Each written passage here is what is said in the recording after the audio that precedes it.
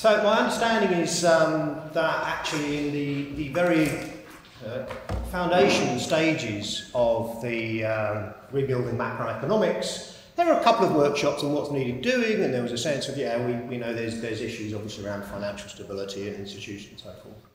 But along the way, people said, well, what about all of this sustainability stuff? What has economics actually got to say about it, and macro, and does it have macro dimensions? And from that, there was a decision to have a hub on sustainability,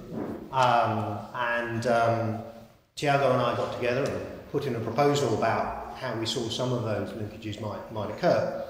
I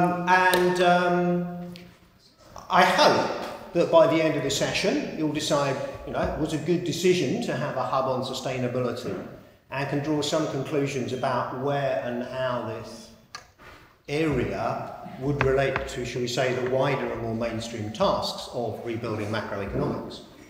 Now, I've actually pulled out two quotes, and this will look like I'm really on top of the CEPR website to pick up something from 2 days ago.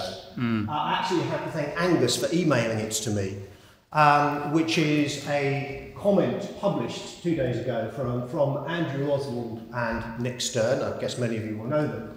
And it basically says, why is the economics community letting down the world on climate change?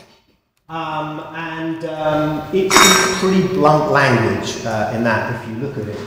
That particular piece was more focused on the extent to which what he describes as one of the greatest issues of our age doesn't even appear in some of the top economics journals.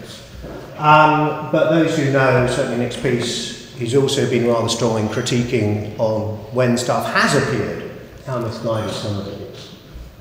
There was another one that I came across from INET, the Institute of New Economic Thinking, with a sort of similar tone in a way, except to say that there are ways in which economics is actually blocking progress on this issue, which was a pretty, again, strong accusation to levy. I'm not going to read out the quotes, you can have a look.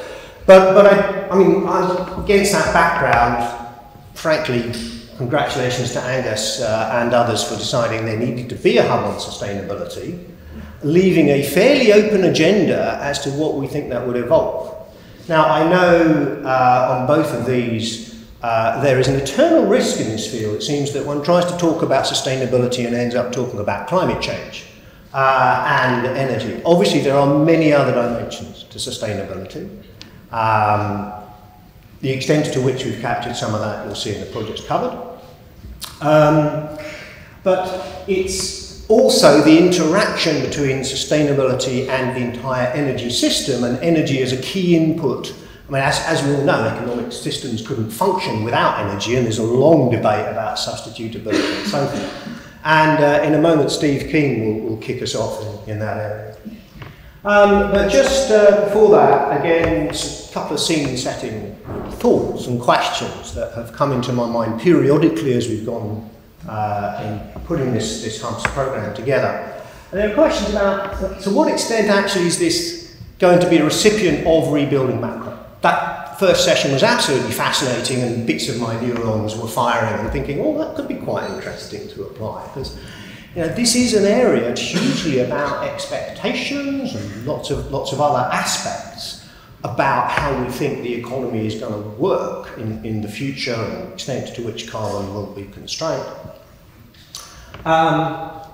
Is it going to be a direct contributor? Will we uncover things by looking in these areas which say, well, actually, guys, mainstream rebuilding macroeconomists out there, by thinking about that, actually we've got a completely different way of thinking about macroeconomics because we're thinking very long term, almost by definition, and sort of externality type issues, if that is even a word. Or is it just, as an almost alternative, was put to me by Eric Beinhocker, I guess many of you know, which was quite a lot of the stuff going on, sort of the more radical edge, dynamic economics, evolutionary economics, etc., has actually been around for quite a long time in one way or another.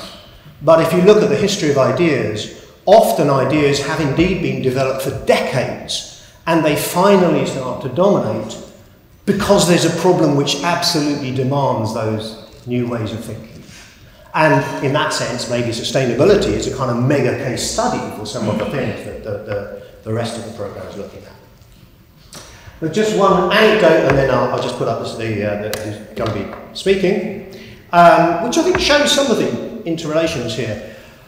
There is a narrative, possibly the dominant narrative, in the interface of finance and climate change in particular, which says the problem is the lack of transparency.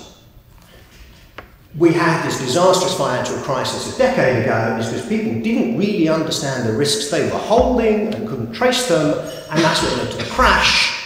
And to some extent, sort of the Mark Carney Plus narrative is the same as the problem with climate change. Actually, there's an existential risk, and no one in the financial system actually knows what's the carbon intensity of the portfolio that they're holding. And if we solve that and we have transparency, then actually the system will do what it should do. And I called up a colleague of mine who's from the finance sector, unlike mine, a fellow called Perry Merling, and said, what do you think of this, that transparency will solve it? Because a lot of people in Europe are really excited. We get full transparency and, hey, the system will solve. And he said, well, that's not going to work. He said, okay, interesting. Why? He said, well, first thing is quite a lot of the US financial community watch Fox News and they don't really think climate's a problem anyway.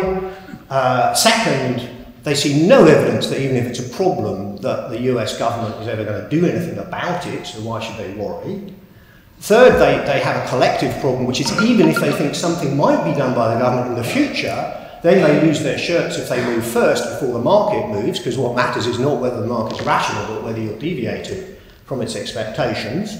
Fourth, if all of the above is wrong, then we've got carbon capture and storage, and we hear bits and pieces about sucking carbon out of the atmosphere, so our carbon assets are safe. And fifth, even if all of the above is wrong, well, we're so big, governments will just have to come and bail us out when the crunch comes. I thought, bloody hell. Talk about expectations and management. In effect, the field of climate change is now one mega battle over shaping expectations about whether or not governments are going to actually be capable of doing something really serious in a timely manner, which will devastate the asset value of those who've held on to fossil fuel reserves for too long, with all kinds of potential consequences if that is an unstable shakeout, which will be the topic of the final presentation.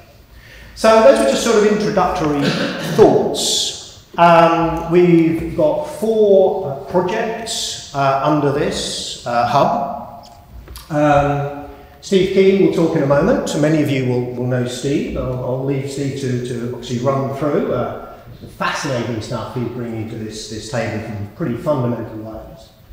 I'll be pretty transparent about this, but I think it shows one of the great things about this Rebuilding Macro programme. We had quite a dilemma because there were 2 projects proposed that involved agent-based modelling and so forth in relation to sustainability and asset risks and finance, etc.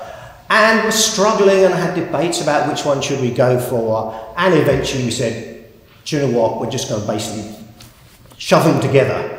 And so Tim and Tim got together with some fairly substantial prodding and shaping out a great project between them. So we have Tim Jackson here to present that one. And then we'll finish with Jean-François Mercure presenting. I think Andrew Jarvis is also in the room, which is starting to in part zero in upon the stranded assets type risks and dynamics thereof. You may have noticed the gender balance on this topic is not very good. I guess the same, unfortunately, true in much of the room here. That's another reason to be pleased that actually we do now have a 4th project, which is by Marianne Dumas, London School of Economics, just agreed, which is on the role of green product differentiation. And its dynamics in shaping the role of consumers in transforming sectors and whether or not new demand sources, green consumption, can transform sectors. Marion couldn't be here, not least because actually a little bit like Joe Simpson, she's got 1 year old, less than 1 year old baby. But hopefully we'll be seeing more of her on this hub as that project gets going and starts to integrate that.